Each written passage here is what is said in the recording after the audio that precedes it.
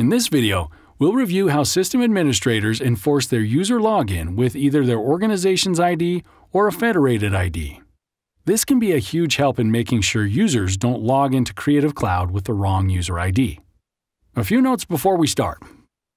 Multiple domains are not supported on one device, and applications accessed via a web browser or mobile app will still require the user to log in with the correct identity type. Also, double-check that you have already claimed a domain and set up the single sign-on for your Adobe Creative Cloud licenses on the admin console, and that you're ready to restrict users to a federated ID sign-in on your company-owned devices. With that out of the way, let's continue.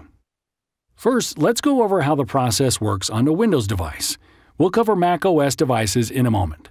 As you can see, when a user is asked to log in, they're given different sign-in options, such as an email address or a social sign-in like Google or Facebook.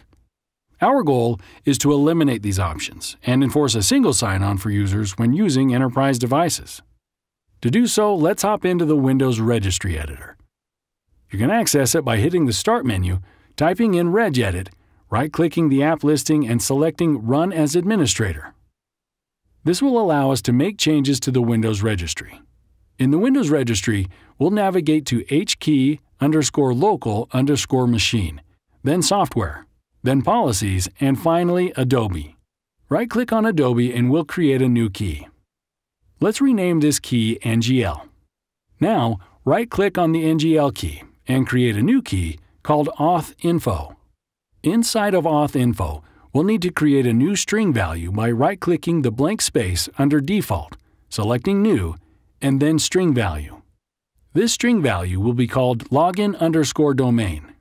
Double-click on login_domain and enter in your previously claimed domain under Value Data. Take a moment to make sure it's spelled correctly, and then click OK. Now, when I reboot my device and relaunch the Creative Cloud app, the app directs me to my organization's sign-on page without giving me the option of any other sign-on.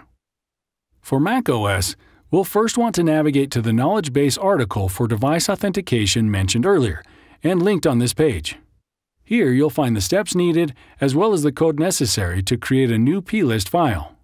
To create this new PIST file, you'll need to use a program such as Xcode, Terminal, or any other coding software you like to use. Copy and paste this block of code from the HelpX article into the application, adding in the name of your claimed domain at this point here, between these two angled brackets. Save your new PIST file to this location on the device, in the Preferences folder in the library, and then reboot the device. Now, the next time I launch the Creative Cloud app, it's going to take me directly to my identity provider and limit my sign-in options. And remember, this method will not work for multiple domains on one device, or work outside of the Creative Cloud desktop application. We hope this demo has been helpful.